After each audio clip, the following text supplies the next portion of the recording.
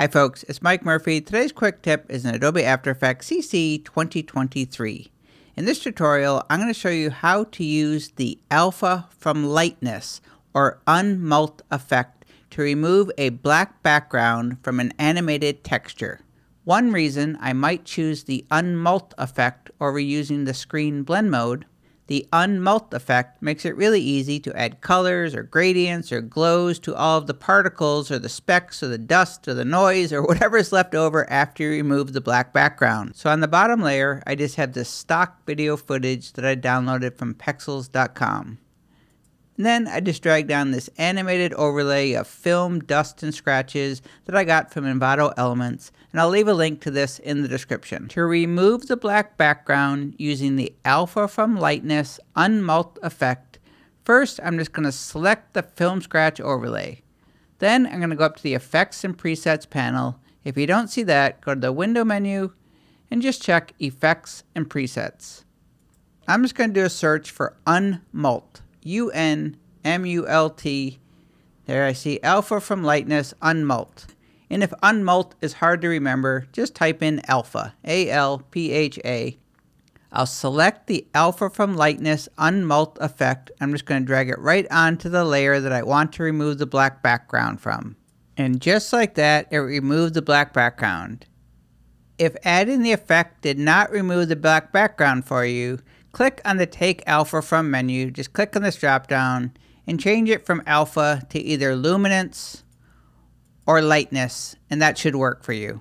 And if I want to colorize the dust and the scratches, I'll make sure that I have the animated overlay layer selected, go to the top menu, Effect, Generate, I'll choose Fill, and now I can change it to any color I want. It's going to easily update the color of those dust and scratches.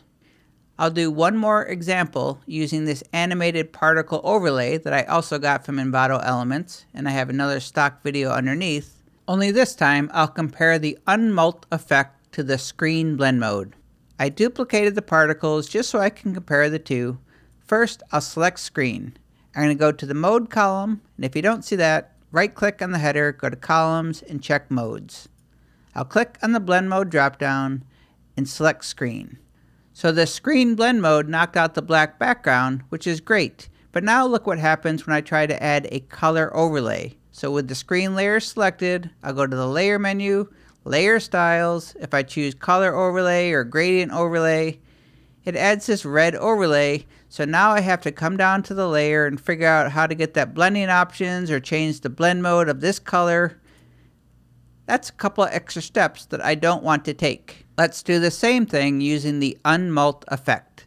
So I have the Unmult particle layer selected. I'm going to go to Effects and Presets. I'll type in Unmult. I'll select it and drag it right onto that Unmult layer.